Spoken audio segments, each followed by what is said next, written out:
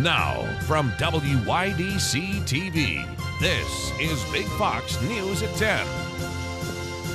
Good evening, I'm Anna Manuel with Big Fox News.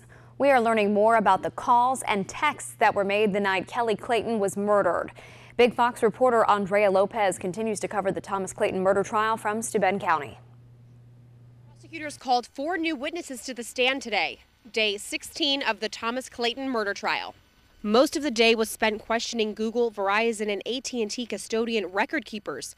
Counsel went through both incoming and outgoing calls of Tom Clayton's phone. 68 phone calls between Tom Clayton and Michael Beard were reported from the records throughout the month of September 2015.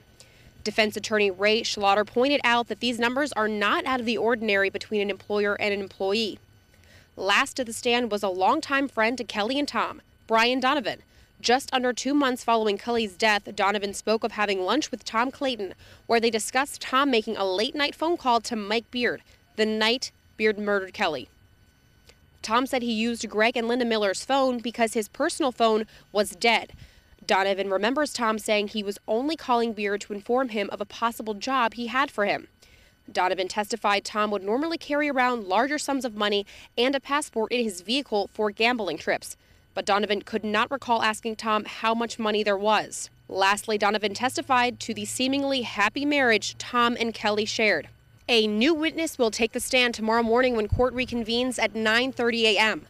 This is all your latest coverage of the Thomas Clayton murder trial, reporting from the Steuben County Court here in Bath. I'm Andrea Lopez with Big Fox News. A local doctor who was the first patient ever to receive an infusion of his own immune cells will be laid to rest tomorrow. Dr. Edward Foster of Elmira was undergoing an experimental cancer treatment at Strong Hospital in Rochester. The 65-year-old suffered from a rare form of non-Hodgkin's lymphoma. His funeral is tomorrow at St. Peter and St. Paul Church at 10 a.m. Snow is once again falling in the Twin Tiers. Salt trucks out early as the snow fell, trying to keep slick conditions under control. This is on I-86 near Elmira. And we're not done with the snow just yet either. Meteorologist Kim Walker is in next with your Big Fox forecast. Here's your local stock market update from Big Fox.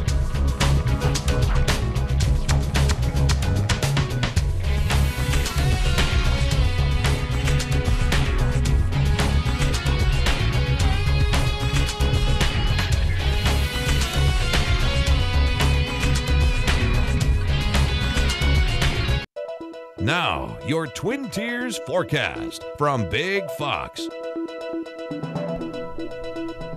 Well, good evening, everyone. It's been snowing all day long, and we will continue that snow trend as we make our way into the next couple of days, as several systems will be moving through our area. And of course, temperatures have been below freezing for many of our cities. So 29 degrees was the high in Elmira, 32 in Corning, 33 degrees in Mansfield, 31 in Watkins Glen, and also in Bath, and it was 25 degrees in Binghamton. We have that low pressure system, just a clipper system that's moving quickly across the state. It will be just to our east tomorrow, but we have another cold front that will make its way into our area, keeping the snow chances in our area for the next few days. It will be breezy tomorrow as well. So in addition to the snow, it's going to be a little bit on the breezy side, and it's going to feel a little bit colder than it actually is. So here are your headlines. We are expecting some scattered snow showers tomorrow. It will be breezy. We could pick up an additional 2 inches or so on your Wednesday, and then our snow chances will continue into Friday. Temperatures will be turning colder by the end of the week, especially with that passage of the next cold front bringing Arctic air into our region. So we're going to drop down a few degrees from today. We will see a break from the snow on Saturday, but expect freezing temperatures during the day, and then the snow will return by the end of the weekend. So here's a look at your forecast. Temperatures dropping down to around 27 degrees, cloudy with a few snow showers. Tomorrow we are going to see highs around 39 degrees, mostly cloudy, and more snow showers in our forecast, and then here's a look at your extended forecast. Temperatures will actually be cooler on Thursday with more snow possible.